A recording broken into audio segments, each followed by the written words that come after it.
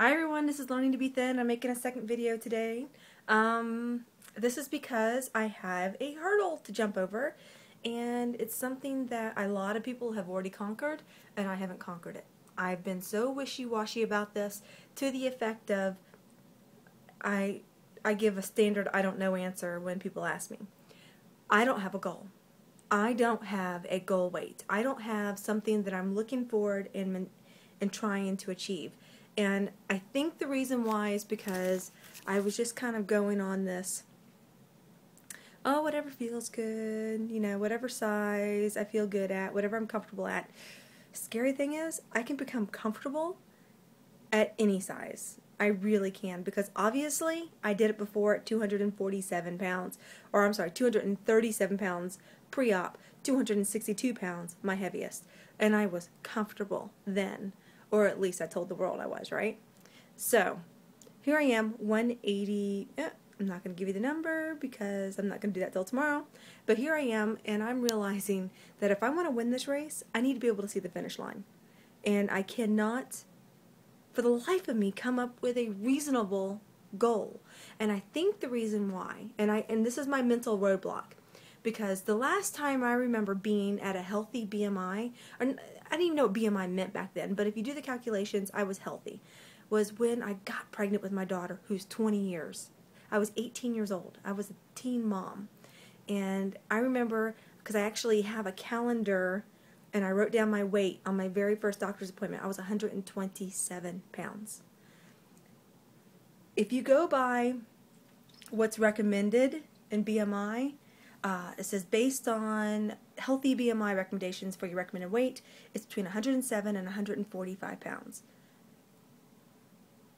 Let me tell you a little bit what happened around that 127 pound mark. I was unmarried. I was a teen mom. And I was basically being forced to marry my boyfriend out of high school. I was a senior in I hadn't even started my senior year yet. I was fit. I looked great. I was thoroughly looking forward to my senior year. I just waved at somebody. Sorry, I just shook the total camera on you. Because they're wondering, why is she talking to herself when they were looking through the store window? Okay, that was awkward. Oh, yeah, where was I at? Okay, so 127 pounds. For me, it meant that was the time that I made a choice that affected the rest of my life.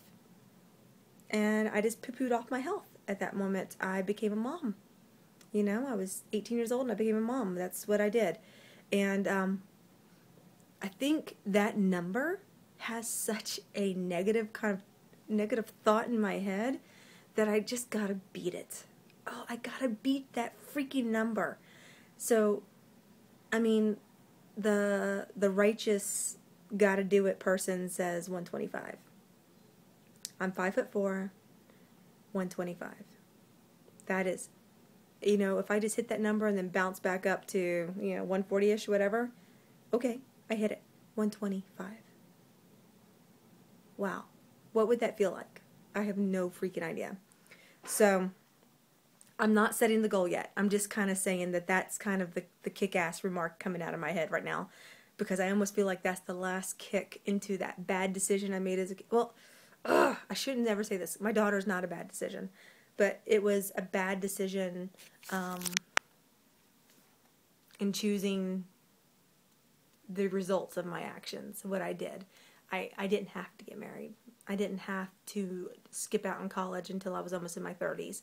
I didn't have to make a bunch of bad choices following one bad choice. I could have stepped up and made a good choice afterwards, but you live and learn. You live and learn. So, goal setting. I'm going to do a video on this, but goal setting is SMART. This is the acronym for SMART. Specific, measurable, attainable, relevant, and time-bound. Look, I have a little printout that says it. Goal setting. Specific, measurable, attainable, relevant, and time-bound. I need to set a goal, and I need to achieve it. Because I am now, 39 weeks post-op, about to hit 40 weeks. My 1 year is in February. Time to get serious about this, guys, and get this thing kicked in the butt.